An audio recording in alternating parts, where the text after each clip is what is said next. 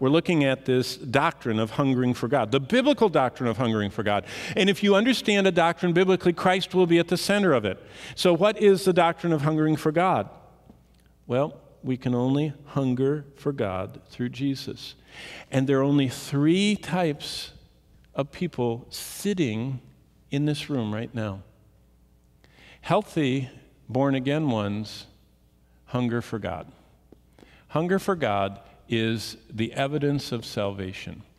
Jesus said, blessed are those who hunger and thirst after righteousness. If we seek him, we'll find him when we seek with all of our heart. We have that intense longing, hunger for him. Hungering for God equals saved and healthy. So that's group number 1. In fact, which are you this morning? Are you hungry for God? That's an evidence of salvation. If we took your blood test and we measured your hunger, we can tell how connected you are to God, because those connected to God hunger and thirst after him. Like David said, like in a dry and thirsty place where there's no water, my soul longs for you. Number 2, are you kind of muted?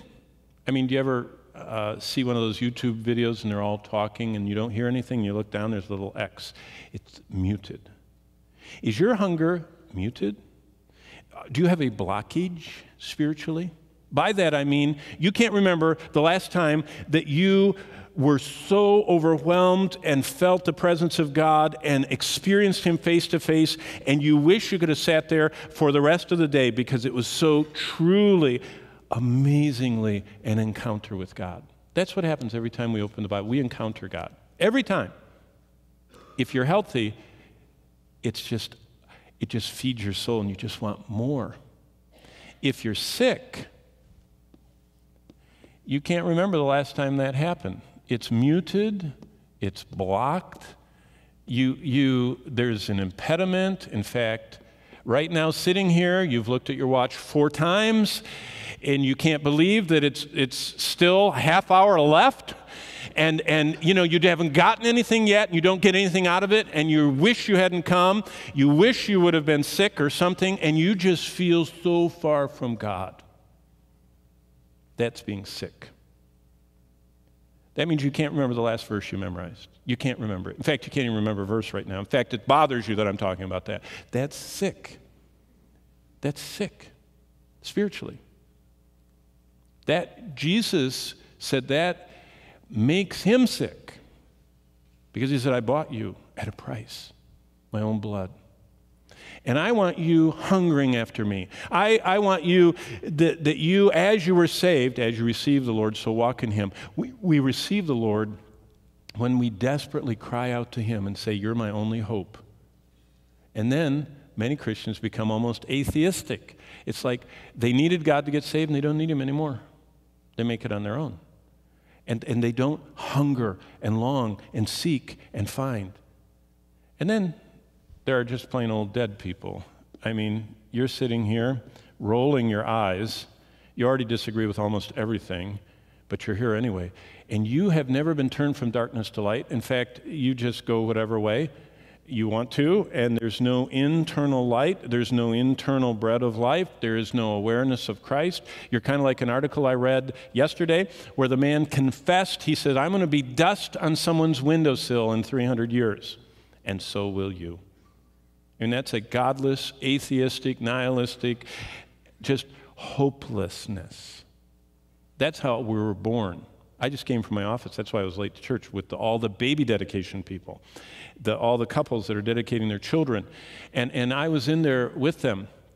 And I said, are you going to raise this little pagan that's dead in their trespasses and sin? That's how children come out. Even into Christian homes, they come dead in their trespasses and sin. They are rebels. They are enemies with God. God is their enemy. He is against them until they get reconciled. And are you going to raise that little child living Christ in such in a genuine way that they can't resist knowing and loving and seeking the God of their father that they see in their dad and their mother, that they see and hear at their mother's hand? We are born this way. Salvation makes us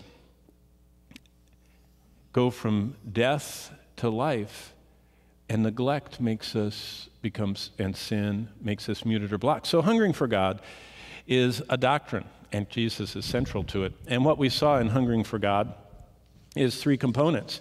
And those three components are the three elements we've already studied. We've been doing this for a year. Prayer. Jesus is central to prayer. We pray in his name. In fact, he even told us a model that we're supposed to pray, that we're supposed to focus on him and surrender and yield to him and let him provide. And then fasting is all about Christ. Fasting is longing so much for Christ that other things I want to dispense with so that I can focus more. And anything that takes away my attention on him, I want to get rid of and jettison. And now we're in resting. Resting is actually parallel to salvation. The Sabbath, entering into his rest in Hebrews are all talking about salvation. It's when I come to rest in him, and it shows up in my time. If I'm resting in him, it's kind of like sleep. I need it. I need it. And people that are sleep deprived, it's torture. And it's torturous not to need the Lord if you're a Christian, and you feel horrible. And resting, this whole concept of Sabbath has to do with the Lord's ownership of our time.